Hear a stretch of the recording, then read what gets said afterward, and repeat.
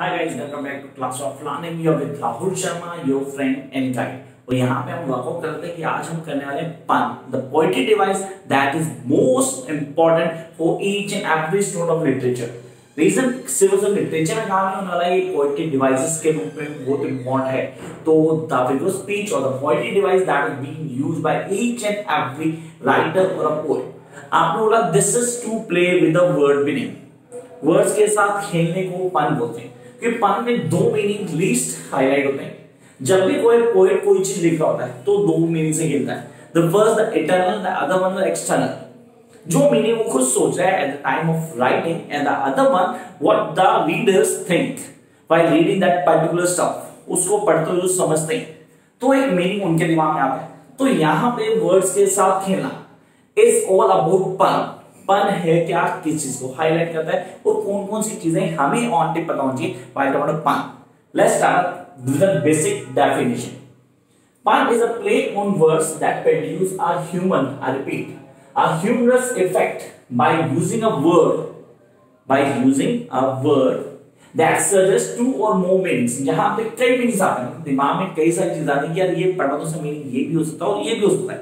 There are certain meanings that comes in our mind and then he says two or the more meaning over by exploiting similar sounding words. एक जैसे word same sound meaning है तो कहीं ना कहीं meaning भी sound होना चाहिए दैट हैव डिफरेंट मीनिंग्स.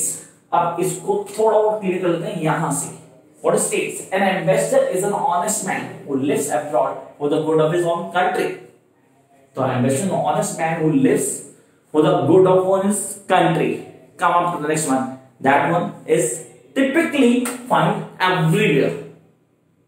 क्या is life worth living? It depends upon the liver. What does mean by this? तो यहां हमें बोलता है सर आपने वर्ड्स के साथ खेलना शुरू किया. तो जहां भी आपको लगता है कि राइटर या पोएट वर्ड्स के साथ खेल रहा है वो अपना मीनिंग अलग से बताने की कोशिश कर रहा है. You trying a hidden meaning, trying to tell you hidden meaning that is somehow being left out. That is पन. तो पन को अगर पोएट्री में समझना हो तो हम उसके दो मीनिंग फॉलो करेंगे. हम बोलेंगे पन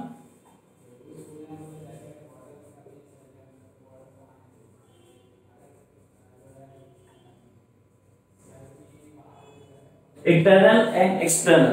दो चीजें, एक इंटरनल मीनिंग, दूसरा एक्सटर्नल मीनिंग. तो दोनों को समझना जरूरी है हम पन की बात करें. सो व्हाइल टॉकिंग पन तो हमें यहाँ पे वर्ड के मीनिंग के साथ कॉन्सेप्चुअली क्लियर करना है कि वर्ड क्या कहना चाह रहा है, what the word trying to से टू यू. तो लिटरेरी डिवाइस में हम बोले पन जो वर्ड्स के साथ खेल रहा हूं जहां आइडेंटिफाई करना इजी हो जाता है कि कहां पे क्या मीनिंग आ रहा है. तो this is the class for pun. I hope this will help you to grab the meaning. For more, you need to watch, like, and share, and subscribe. Bye, guys.